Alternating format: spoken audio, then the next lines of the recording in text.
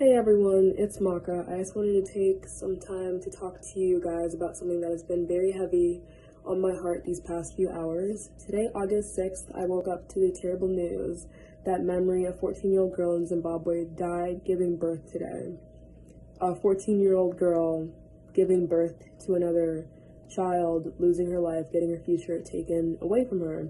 And this has been really heavy on my heart the whole day because with the work that I do with MTC, the entire premise is to prevent early child marriages and break the cycle of girls falling into these harmful practices. And even with the work that I do, there's still girls who are susceptible to becoming child brides or young mothers or losing their life, such as Memory did.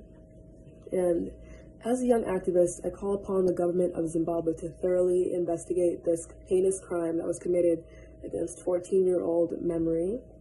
She has a name, she was raped, and she deserves her justice. Please say her name, please keep sharing the word. Get justice for Memory. Thank you.